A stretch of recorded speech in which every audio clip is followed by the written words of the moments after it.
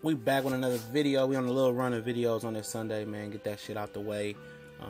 In a little bit, man, if you're watching this video, we about to go live on YouTube and do the unofficial Kovalev Ward prediction 2, and then Monday I'm gonna do the official social media prediction. But Usyk, the cruiserweight, said, I look forward to squaring up in a square circle versus Anthony Joshua. And if he said he looked forward to squaring up for Anthony Joshua, he thinks he can beat him. I wasn't impressed with him fighting Michael Hunter. It seems like the pop wasn't there for the fight.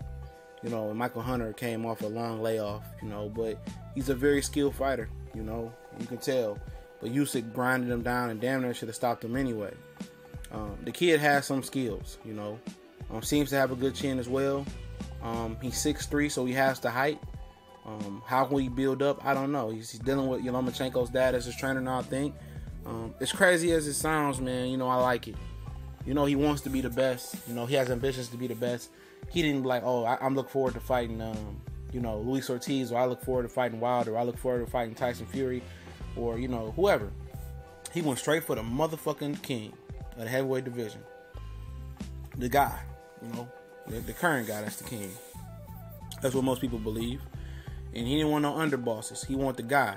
And I like that. Most people believe he probably wouldn't have a shot, because of the way he fights. But I think he's one of those guys. If he's dealing with Lomachenko's dad, and Lomachenko built that monster known as Lomachenko, I'm pretty sure he's not stupid enough to fight the way he fights at cruiserweight. I think this guy can with Lomachenko's dad, he seems to be a terrific trainer. I think they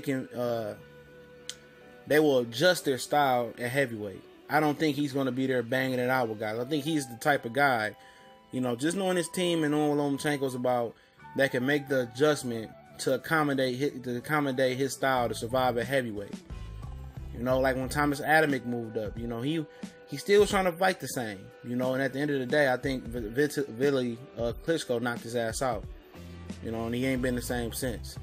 So I think, he has the frame, in my opinion, to put the muscle on. I think they're going to put the muscle on the right way, the weight on the right way, and I think, he's going to be successful at heavyweight to a certain extent. Will he beat Anthony Joshua?